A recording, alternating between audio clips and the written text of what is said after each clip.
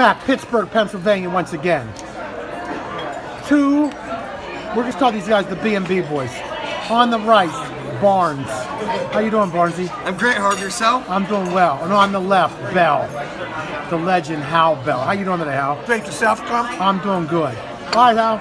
All right, Barnesy, we're talking about the Pittsburgh Pirates. Yes. Winter meetings came and gone. Yes. Pirates made no moves. They made a couple Yes. minor. It was the winter meetings for everyone else that wasn't the Pirates. But Exactly, But it's still the whole league.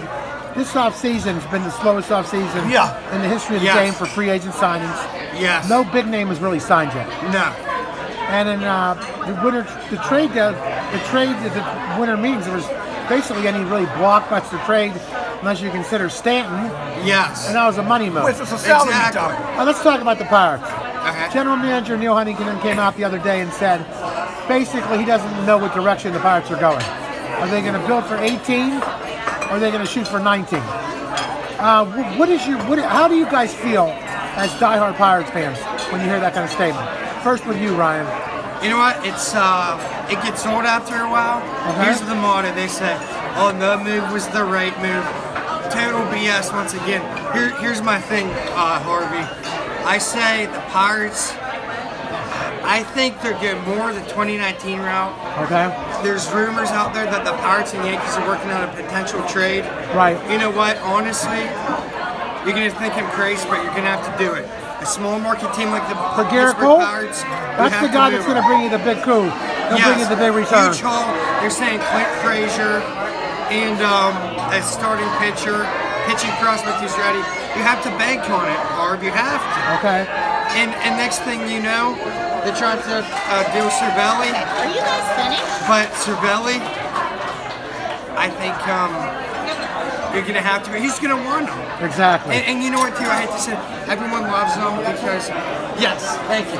Because you know the song, That's the More, and that's great and all. But it's about how you produce on the field, ladies and gents. Okay, how about you, Hal? Well, you know what? If they trade Garrett Cole, someone should give me a white flag so I can start waving it now. All that this franchise is about is saving money, putting the cheapest ball club on the field as they can, and presenting it to the people as, well, we're going to make a run of things. You know, take a positive outlook on something that's so negative. And for Clint Hurdle to go on the baseball network with all smiles and telling them, well, we have a bunch of grinders. It's called, hey Hal, it's called drinking the Kool-Aid. Well, you know what? All right. As a fan, I've about had it with the Kool-Aid. When was the last time you had Kool-Aid? I have it all the time when I'm thinking about the Pirates. Okay. Okay? All right? Okay, are you finished? What are you doing now? Okay. Who do you put the onus on now? Well, it's Mr. Sports Center. Robert Nutting for not giving Neil Huntington the funds to pursue good talent. Okay. Okay?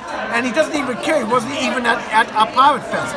Right, so you put the blame goes back to the ownership, right? Well, yes, the number one source. A lot of people are saying it's not Huntington's fault. He's not giving the resources. Well, he's not given a fair shake. Here's the but thing. last year, he didn't do enough with the money that he was given. Okay. But he's not really given a lot of money. You're putting the onus on Nutting, and then Nutting again for bringing back Huntington. Am I right? Yes. How about you, Ryan? You know what? Oh, that's a great question. You guys are going to think I've been drinking the Kool-Aid, but since Huntington has taken over the new Pirates management back in, 2006? 7. Yeah. I was a junior in high school. Okay. And I was excited. I've been 10 years now since I graduated. Yeah. And still, what bat has he produced? Only Josh Bell. And the advisory. So who do you put the major blame on? Nutting? Bob Nutting, because Okay. if Huntington would work better, I think he would do better if he had a better owner. It's always With a better payroll, more money to work. But he hasn't drafted well. No, a big F+. Okay. As usual, we appreciate it. B&B boys, thank you, gentlemen.